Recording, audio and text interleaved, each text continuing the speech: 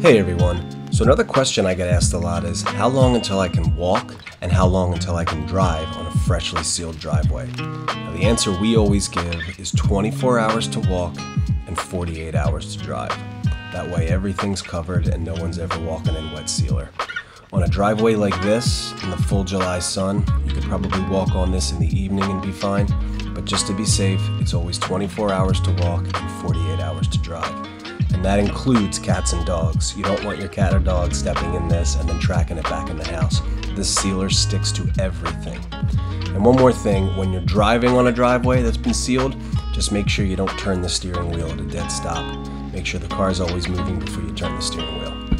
Thanks for watching. Like and subscribe for more.